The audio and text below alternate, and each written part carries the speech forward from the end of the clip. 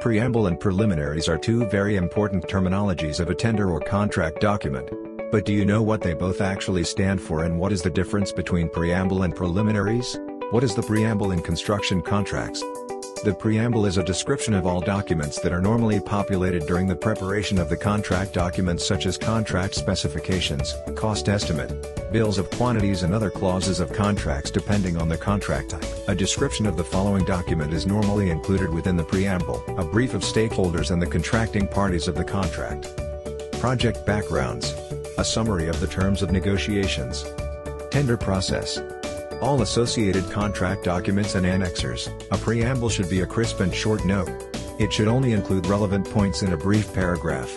Any further detail of clauses, caveats, exclusion, etc. should be provided in the main document.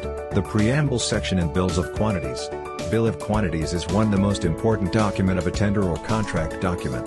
The preamble is the first section of a BOC and it assists the reader to understand the unit price items and a high-level description of the method of measurement of those unit items. It is observed that sometimes people get confused between preamble and preliminaries. However, there is a significant difference between the two. Preliminaries in construction and how to calculate it. Preliminaries are normally populated as part of the tender documents. It provides the project brief that assists the tenderer or contractor to assess the project and develop the cost of preliminary items, and it is referred to as the preliminary cost of the project. Preliminary also specifies the general condition of the project, subcontractor clause, method of testing and approval process, etc. The cost of preliminary includes, but is not limited to, site setup, admin facilities, office equipment, H&S facilities, welfare facilities, plant, machinery, etc. The preliminaries of the contract documents normally include project summary, method of statements, MOS, planning condition, if applicable, construction planning and monthly progress mechanism, quality management system, subcontractors details, pre-construction information. Preliminaries cost breakup. The preliminaries are normally covered in three parts: project initiation, running cost, project handover. In project initiation, the site setup, H&S, welfare facilities, permanent/temporary site boundary fixing, etc. are covered as unit price items. In running cost, the site office daily expenses like electricity, broadband, canteen supplies, office maintenance, site vehicles, PPE, etc. are covered as a weekly or monthly budget. All the items that are essential during the handover process are covered in the project handover section and include as unit price items.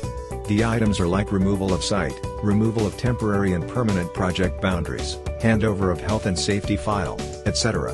When consultants prepare the contractor's document, it is recommended that the quantity and rates of preliminaries are left blank and request tenderers to fill that information. Preliminaries items for subcontracting tasks. A subcontractor carries out specific tasks in a construction project. Subcontractors are known for specialized skills such as topo survey, CCTV drainage survey, GI survey, etc. The preliminary section of the subcontractor should include their resource cost, their overheads along their daily rates. If there is an element of design activity or the specialized activity, that item should also be included as the unit item cost. Difference between preliminaries and preambles. Preliminaries and preambles both are very important sections of a contract or tender document, but they are not the same.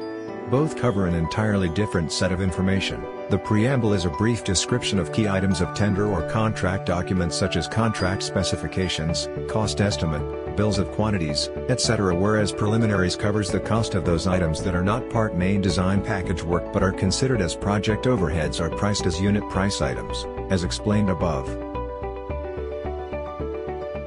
I hope this video enlightens you with some critical but important aspects of preambles and preliminaries. Please feel free to share your comments.